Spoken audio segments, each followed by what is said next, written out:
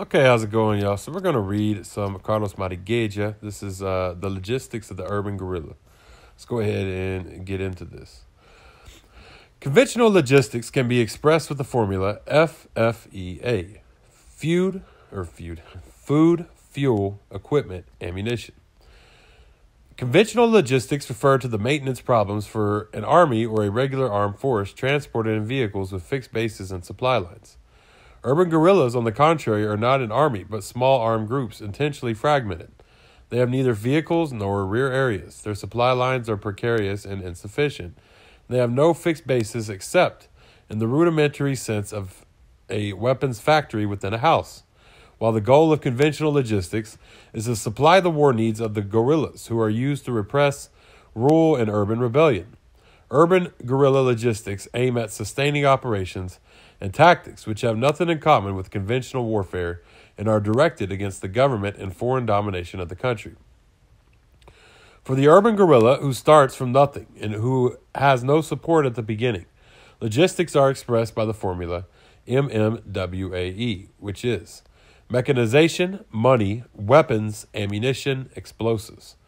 Revolutionary logistics take mechanization as one of its bases. Nevertheless, mechanization is inseparable from the driver. The urban guerrilla driver is as important as the urban guerrilla machine gunner. Without either, the machines do not work, and the automobile as well as the machine gun becomes a dead thing. An experienced driver is not made in one day. An apprenticeship must begin early. Every good urban guerrilla must be a driver. As to the vehicles, the urban guerrilla must expropriate what he needs. When he already has resources, the urban guerrilla can combine the expropriation of vehicles with his other methods of acquisition. Money, weapons, ammunition, explosives, and automobiles as well must be expropriated. The urban guerrilla must rob banks and armories and seize explosives and ammunition wherever he finds them. None of these operations is carried out for just one purpose. Even when the raid is to obtain money, the weapons that the guards carry must be taken as well.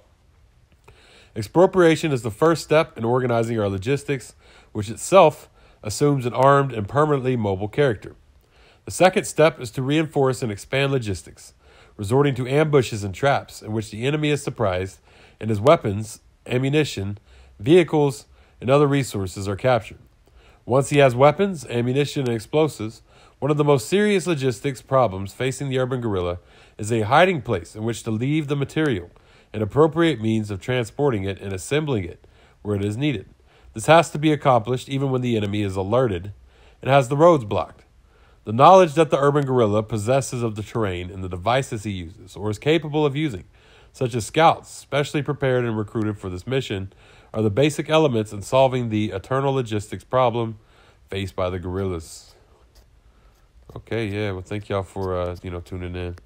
Facebook, Twitter, YouTube, TikTok, Tumblr, Medium, all of these marks I saw. Hit me up there. Y'all have a great day. Without a goy.